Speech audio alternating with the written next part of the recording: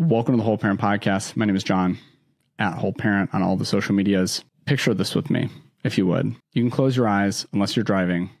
Then please don't close your eyes. It's the end of a long day. You've been at work. You've had to deal with some stressors. Maybe it was not a particularly stressful day. Maybe it was. You finally finished whatever you were working on. You packed up. Maybe you got in your car to commute home. Maybe you work from home and you just need to go pick up your kid from daycare or from a parent's house or something like that. Maybe you made dinner. Maybe you had to pick it up on the way home. You're exhausted. You're finally to bedtime. If you're like me, sometimes you count down the hours to bedtime until you can have a break. And you're just trying to get your 3-year-old in their pajamas. And instead of cooperating, they are just bouncing off the walls, running around the room, totally ignoring your repeated requests. Your voice gets a little louder. Then it gets a little louder. Finally, you're screaming at this tiny human, and you're wondering in that moment, did I make a horrible decision becoming a parent? I just want to sit down.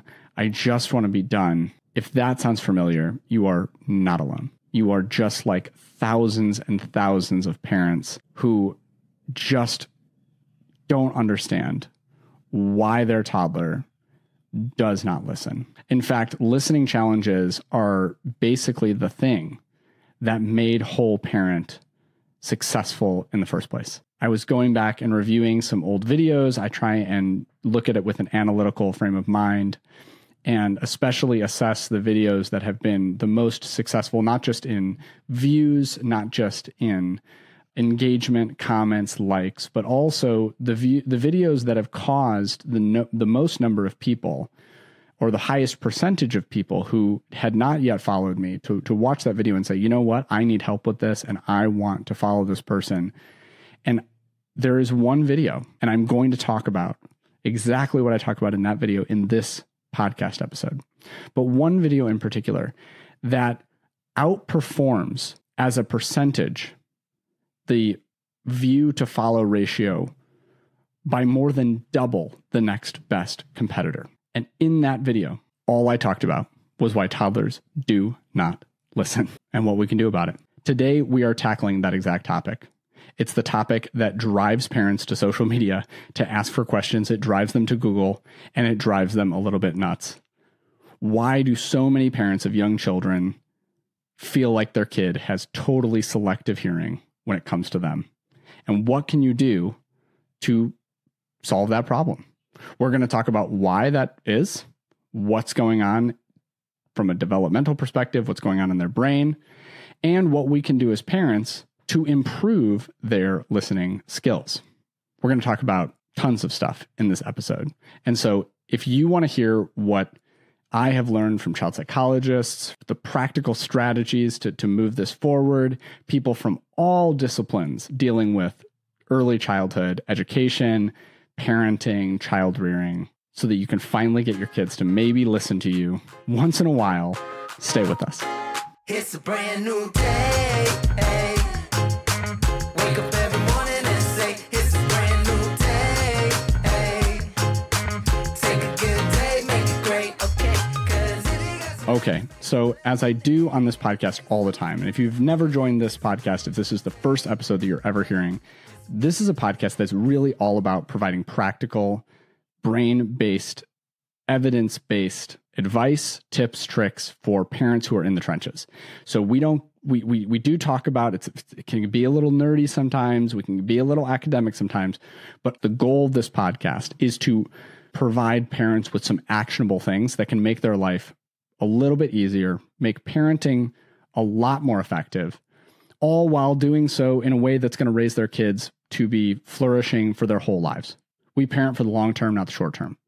And this is one of those places where in this specific developmental time frame, we're going to say toddlers. And when I say toddlers, what I mean is 2, 3, and 4. Some kids struggle with this when they're 6, 7, 8, 9. There are different reasons for that. Some people say that their 6-month-old doesn't listen, to which I respond, that's par for the course. That's just what life is. But when your kid is 2, 3, and 4, there are some things that you can do. But in order to understand what you need to do, the first thing that you have to kind of take in, understand, is why it is that toddlers seem to have selective hearing where we are concerned.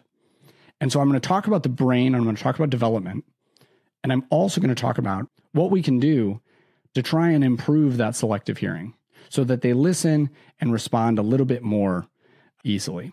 So I'm going to give you some practical tips, but I'm also going to give you some neuroscience background. That's what I always do on this podcast. So if you're new, that's what we do. And if you like this podcast, please share it with everybody that you know. We're really just starting out, less than 30 episodes. Compare that with the thousands of social media videos. This is still a pretty small podcast, but it's growing and we're getting so many amazing people on. We've already had Tina Payne Bryson on, who is my personal favorite parenting guru author. She is the best-selling author of books like No Drama Discipline and The Whole Brain Child, which is my personal favorite parenting book that has ever been written. We've had other experts on, other psychologists. We've had other parenting influencers from social media, people with hundreds of thousands of followers. And I am actively seeking to get some really, really amazing people, cutting edge, top leaders in the field. And so the best way that you can help me do that so that we can together as a community, as the whole parent community, ask those tough questions, learn from these really big experienced voices, is to share this podcast so it continues to grow and to rate and review it. So if you're just listening to it for the first time, please listen to the end of the episode and then decide, is this worth your time to rate, review, and of course, subscribe so that you can get all of the awesome brain-based tips and tricks that we talk about on a weekly basis. But the first thing that I want to talk about in this episode, specifically related to toddlers and selective hearing, is autonomy. And specifically that children who are 2, 3, 4 years old are in an autonomy seeking or independence seeking place developmentally. Why is this the case? Well, mammals in general, I know now we're getting really broad, not just talking about kids, we're talking about all mammals. Come on, John. This is a podcast about kids. Yes. Mammals in general do most of their growing inside their mother's bodies. That's where, one cell becomes 2 cells, and I don't have to tell you how babies are made, right? But most mammals do the overwhelming majority of their brain development in utero. Humans, as compared to other mammals, are born somewhat prematurely. What do we mean by this? What I mean is that in order for our brains, which take up a massively disproportionate amount of our energy in comparison to other animals, all other animals, not just mammals, our brains take up to 25 to 30% of all of the energy that we have as people in our body. The energy that we burn, 25 to 30% of that's taken up by our brain. That's because our brain is huge. It's disproportionately large compared. Why? Because it's disproportionately complex compared to other mammals. We don't have the biggest brain physically, but we do have the most cortical neurons, meaning the most neurons in our neocortex, which makes it so that this is why humans are way far and beyond more intellectually able than any other species on planet Earth. Even our closest cousins don't even come close. Well, what this means is that actually we have to be born gestationally earlier than other mammals. And this is because our brains, which are inside of our skulls, have to be able to fit through our mother's birth canal. And as any woman who has given birth will tell you, it is a tight fit as it is at 9 months. Especially you have a really big baby, maybe you're a little bit past. My mom had, I think one of my brothers, like weeks and weeks after her due date. You have a really big baby, really big head. It is a tight fit, right? And you can imagine if we were born even later in our development, when other mammals tend to be born in their development, giraffes, for example, can walk around hours after birth on those long spindly legs. If you've ever seen Bambi can walk around almost immediately, right? If we as human beings were born at that level of our development, we would never be able to fit through our mother's birth canal. So what does this mean? It means that humans are born prematurely in comparison to other mammals. We are, in other words, very, very dependent because the development that still has to occur once we come out of the womb, once we're into the world, is far more than most other animals on planet Earth. So what does this mean? It means that for the first 2 years of your child's life, your child has almost no autonomy whatsoever. We've talked about this in other episodes about bedtime and other things and learning. But what this means is at 2 years old, 3 years old, 4 years old, your child can finally make decisions, can finally choose what they want to do. Of course, they still need your help for tons of stuff, but They can choose what they want to do. They can say yes, they can say no, they can decide what foods they like and what foods they don't like, what they're going to eat, what they're not going to eat. They can decide for themselves at 2, 3, 4 years old. And this is the first time that they've been allowed to do that. And so as you can imagine, when you get a new skill, when you get a new ability, you want to test it out. Just like when you get a new car, you want to drive it all the time. Just like when you get a new toy, you want to play with it all the time. Just like when you're in a new relationship, you want to spend all your time with that other person. When your kids develop an actual ability to have a sense of autonomy, all of a sudden they don't want to listen to anybody anymore. They want to seek out and do for themselves as much as possible.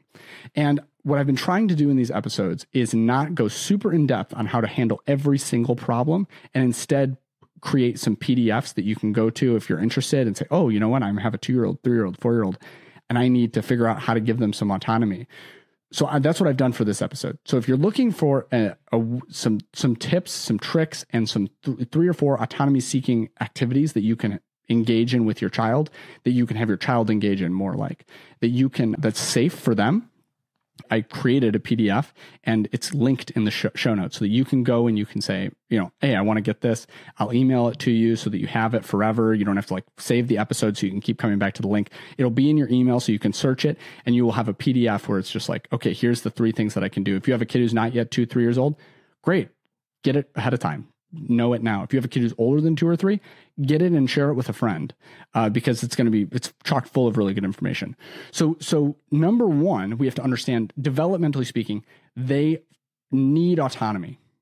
They need places to go and things to do on their own, where they feel like I am in charge and I can do, and it's my job. And you, if you know a 2-year-old, 3-year-old, especially one with older siblings, I do it, my turn. Buckle their own seatbelt, right? All of that stuff comes from the desire to be in control. Not because kids are controlling, but because they've never had this before and they really, really want to exercise it. And by the way, that's really good.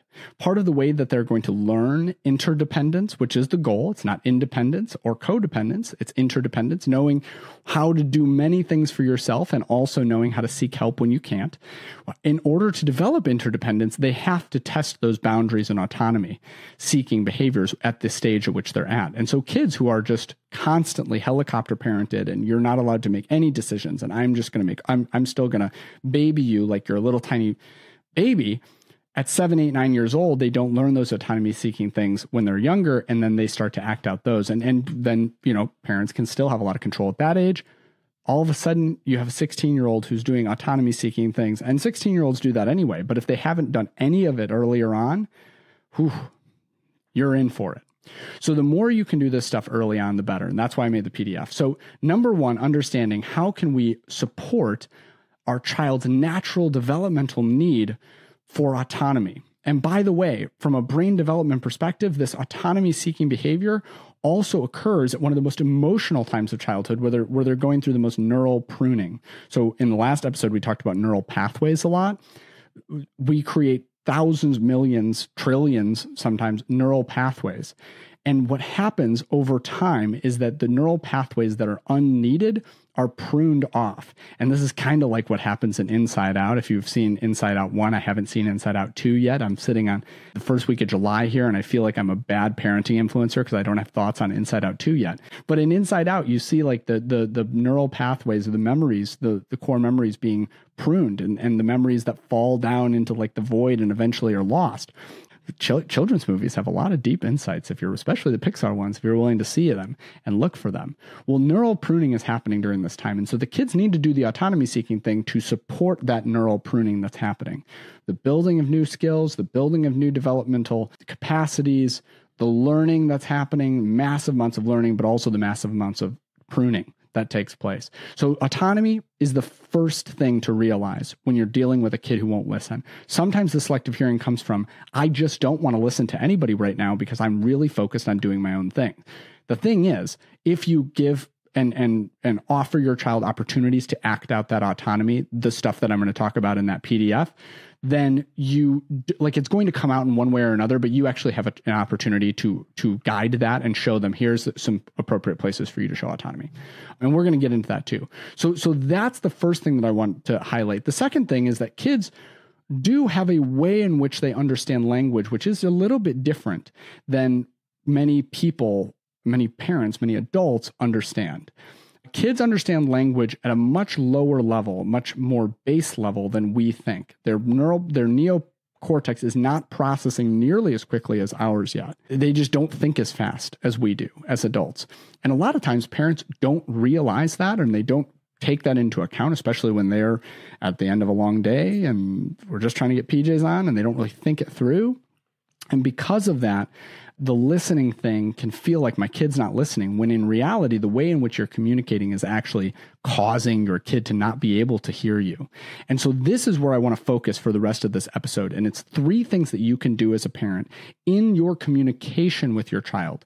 3 things that you can change how you communicate with your child that will help them, once they have those autonomy seeking needs met, because that's kind of the first thing, help them to actually listen to you when it comes time. So the first thing is that you don't always have to communicate with words. What do I mean by that? One of the best ways that we can communicate with our kids, our expectations, is through routine. I'm going to say that again. One of the best ways that we can communicate with our kids is not through words, it's through routines. Why? Because routines, the predictable routines of our child's day and life, these are the things that give them the freedom to then have autonomy inside of those things. But when a child develops a routine, they thrive. Why do they thrive? Because their brain is bad at predicting the future, and routines allow them to not have to predict the future. And so the best way that you can communicate to your child that it's time to put their PJs on is to put their PJs on in the context of a broader routine every single day the same way. So the easiest way to communicate with your kids actually is not anything in how you talk to them. The easiest way to communicate with your kids is to create routines that are consistent, where your child knows what's coming next, and then actually they can feel like they have some agency in the middle of it to say, I know that I'm going to put on my PJs, but I want to have say over which PJs I put on. If the routine is inconsistent, then your child doesn't know which things they have say over and which things that are just going to happen, period. And so routines are the ultimate parenting hack.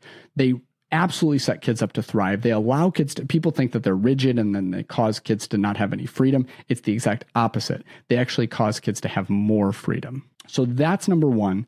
Before I get into number 2 and 3, I want to pause really briefly and say a little bit about rating and reviewing the podcast, because I do that in every episode. So yeah, you're going to have to listen to it. Okay, before I get into number 2, number 3, the other 2 things that you can do to communicate with your child better so that they can actually be in a position to listen to you, I want to give you something that I would like you to do for me, which is to go and rate and review this podcast. As I've been trying to highlight in each episode, the reason that I want you to rate and review this podcast is not because I need it for my own ego to hear from people that they like the podcast. It's for 3 reasons, and I'm going to run through them much more quickly than I have in previous episodes because I've gotten feedback that it's taken me too long to talk about this. Number 1, Whole Parent is a platform that at this stage in its development is basically entirely on me as the creator. So I make these episodes, I come up with what we're going to talk about. I reach out to all of my podcast guests and hosts. I respond to every single email myself. There is no one who works for Whole Parent other than me. I have hired somebody one time to put a bunch of my videos up on Facebook because I don't know how to do that. Other than that, I have never hired anybody really to work to do anything for Whole Parent. It's just me. And occasionally my wife helps me with stuff. And I really am appreciative to her. I don't want to belittle that in any way. But because it's just me, my time it has to be divided among the things that make the most sense for Whole Parent. And the podcast, being new and being much smaller than my social platforms or my email list or things like that, the podcast a lot of times has to take a back seat.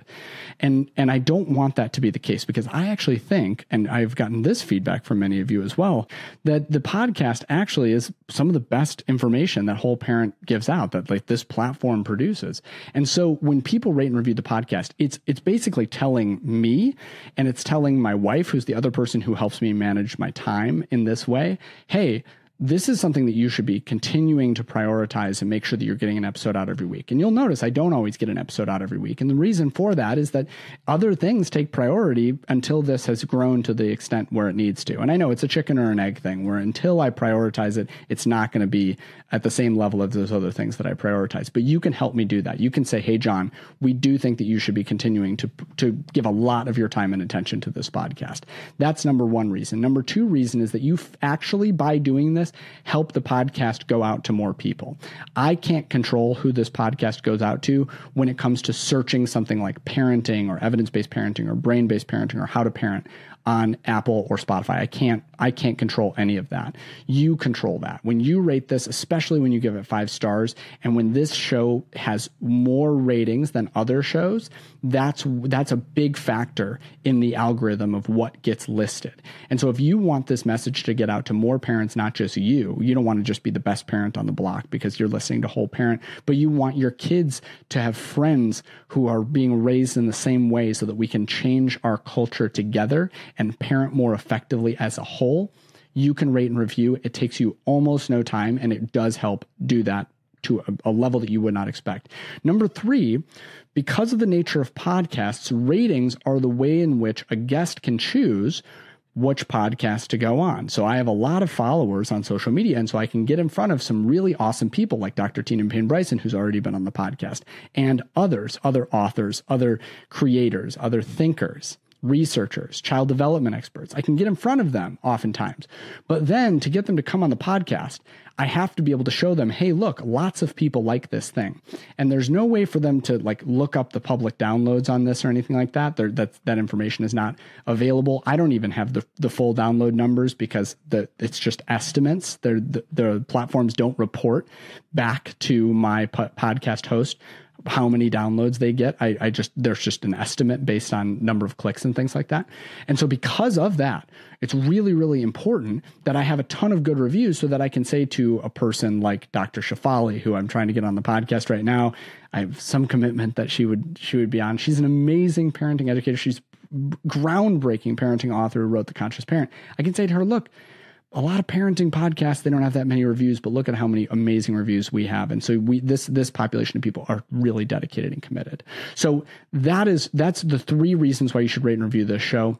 And now that I've given you those, I'm just going to encourage you to do that. And let's talk about some other things that we can do to help your child to listen a little bit better. Okay, number 2. This is going to be a little bit counterintuitive, and it does go with the autonomy seeking thing that goes back to that PDF that I created. This is really important. I want to really emphasize this. Toddlers do lots of stuff that's dangerous. And when our toddlers do things that are dangerous, we have to hold boundaries. I don't want you to become a permissive parent who says yes to absolutely everything, even when it's harmful to your child. Not at all. In fact, when you do that, your child is a lot less safe for not just that reason, but because they don't know what's safe and what's not safe. You are the one who decides what's safe for your child. That said, if you constantly say no to your child, they will constantly say no back to you. If you say yes to your child, they will say yes back to you. And so find ways with those autonomy seeking activities, but also when your child brings something to you, if it's not dangerous, if maybe they might get a bump or a scrape or a bruise, that's okay. If it's not life-threatening or going to cause them serious harm, and it's not something that you absolutely cannot say yes to, try and say yes as much as you can. Because the more you say no, the more it is modeled to them that this is our relationship. It's similar to the sibling rivalry thing, actually. You're creating neural pathways where you are associated with being the person who says no. And so they're going to say no. And it's an oppositional relationship. If your child feels like you're saying yes as much as you can even say that. I say yes whenever I can. And I tell my kids that all the time. As soon as you become the person who says yes, even to, it's going to take a little longer to get in the car, but we can do this silly thing on the way, or, oh yeah, I want to say yes to that. Any way that you can say yes, do it, because it creates a different dynamic between you and your child. No longer are you in this oppositional relationship where it's like, I want to do this thing. No, you can't do it. Okay, put on your PJs. No, I'm not going to. Now it's a collaborative relationship. And another trick with this, I should make an entire episode just about this, but is the concept of a conditional yes. And so there are going to be some things that the answer is not yes right now, but the answer is yes in the future. Actually, one of the brain hacks that you can work with, one of the communication tips that you can work with your kid, is to say yes and then provide the conditions under which the answer is yes. So I'll give you an example. My kids are really into sweets right now. It's just like every single time my in-laws come over, they just load them up on ice cream. And then the next like 4 days, they're like, can we get ice cream? Can we get ice cream? Can we get ice cream? And I'm not saying ice cream's bad, right? Like it's okay, but it's just like constant, right? So when my kids ask me like, can I have ice cream? I'll say like, yes, you can have ice cream tomorrow. Or yes, you can have ice cream after dinner. And it might sound like, oh man, that's kind of being manipulative. Why did you say yes? And then the answer is really no. The answer is yes, you can have ice cream. I'm not saying no forever. I'm saying yes, you can, but here are the conditions under which that is going to happen. So that's another way that you can even turn some no's into yeses. Sometimes you're just going to say no, right? Like, can I run in the train tracks? Like, no, the answer is no. The answer is always no. But there are other things where you can say, yeah, we can, but here are the conditions that need to be met in order for that to happen. So those are the first two. Number 3, this is also really important. And I have so many of these. I'm realizing as I'm saying this, I'm like, oh, there's a 4th one too. I won't talk about that. I'm not going to confuse you. Number 3, and this is the video that I made that had such a high rate of people who were like, yes, this is so helpful to me. The way in which you communicate things to your child matters a lot for them to be able to hear you and listen to you. So not just saying no less in a macro sense, but when you're actually communicating with your child, you have to understand that their brain does not understand things as quickly as you understand them. And so because of that, you have to be intentional about how you communicate. So for example, if your child is running at the pool, something that we've been dealing with recently because we've been going to the pool a lot because it's been so hot in Chicago, we going to the pool, my kids are running. I could either say, stop running, or I can choose a different way to communicate that same thing to my toddler. Why does stop running not work? Let's start with that, and then it'll make sense what I'm going to say next. Stop running assumes that your child automatically knows the alternative to not running. That is very obvious for adults. It is not obvious for kids that are that young. They don't directly know a alternative. And so sometimes if you have a really great relationship with your child, you might say stop running. They might stop on a dime. Maybe they'll try and stop and they'll slip and fall. But ultimately, they may just stop, but they are unlikely to then walk. Now, with a 7-year-old, you could totally just say stop running and it would work. Now, I'm not saying that you should say stop running. I think what I'm going to offer you as an alternative is better in every case. But you totally could say that to a 7-year-old and it would work. What doesn't work is doing that with a 2-year-old who doesn't understand yet the alternative of a negative or doesn't know the absence of a thing. Like I don't want to sound like Terrence Howard trying to explain some like wacky mathematics thing here, but have you guys seen that on like the Joe Rogan podcast? I'm not going to take the diversion. Your child can't understand the absence of a thing. Your child wants the alternative instead. So instead of saying stop running, you want to say instead walking. Walk, please, or something like that. There's 2 additional things with not saying the negative, right? Which I'm not saying the negative. That's kind of saying the negative, right? But other than giving them the alternative, there's 2 other reasons why this is really important and that you should frame your communication. Keep these things in mind as you're communicating with your toddler. Number 1, their brain works slower. And that means that oftentimes when you say stop running, what they're hearing first is someone's talking to me. What was it that they were saying? They were saying running. Then they work backwards to, oh, and then they said stop. So unlike you, who in a split second, a millisecond is able to interpret somebody's talking to me and I can go back to the beginning of their sentence and start there. When they hear you, they start often with the end of the sentence or they start with the verb and then they go backwards. And so when you say, don't do this, a lot of times they hear do this first and then don't after. And so kids will keep on doing the thing. Now, here's the other important point to this. So in other words, the easiest way to communicate with a toddler is just to tell them what you want them to do.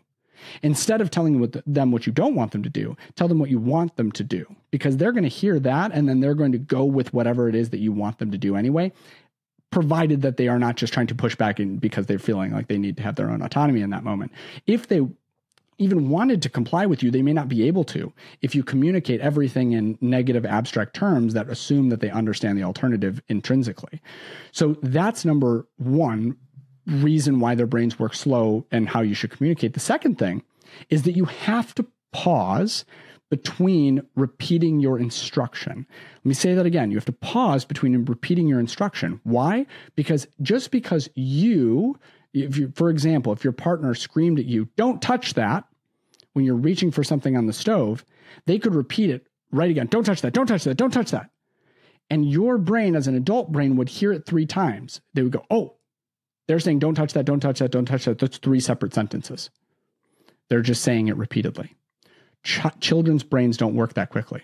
And so when you repeat something over and over and over, they don't have time to cognitively interpret what you're saying.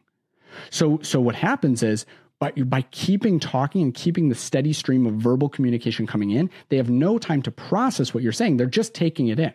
So just imagine it in the terms of like, taking it in, understanding it, and then acting. Like, these are 3 separate things. In adults, this takes 1 second.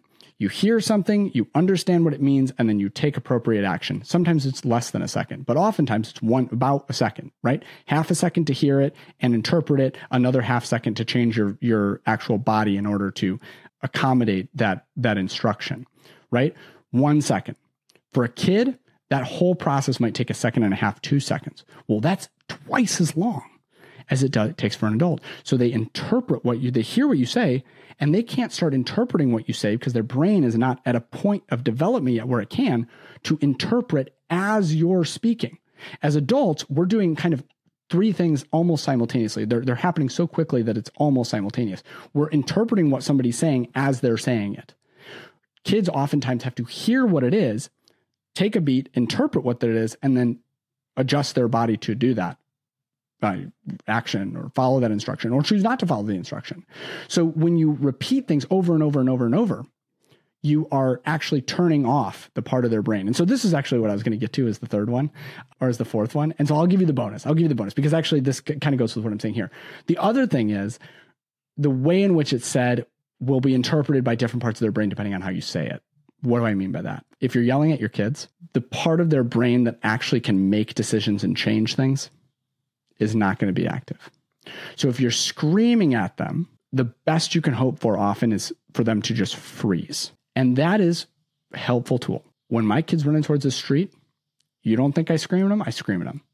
But my goal in that moment is not to teach them about the street or to get them to adjust their behavior in some way. I want them to freeze. So oftentimes parents will scream at a kid to do a thing, not knowing that they actually shut down the part of the kid's brain that can do the thing or that can interpret what they're saying. Instead, the kid just freezes, and then the adult who feels like they're being disrespected because the child is not doing what they're screaming at them to do, doubles down, doesn't even allow the child to process, screams again, then screams again, and the entire situation spirals out of control, and then you have a puddle of a mess kid on the floor panting and in the fetal position because you've just yelled them into a puddle because you didn't give them any opportunity to actually process and listen to anything that you've said. You've just created a situation out of nothing. And so understanding how you communicate also impacts how their brain is going to interpret those things. So all of these are tips. And I will say too, the same thing with the neural pathways related to autonomy seeking behavior and being a yes parent who says yes as much as they can. Similarly with the yelling thing, if your child hears you constantly yelling, they are going to learn how to tune out the speech patterns that are not yelling.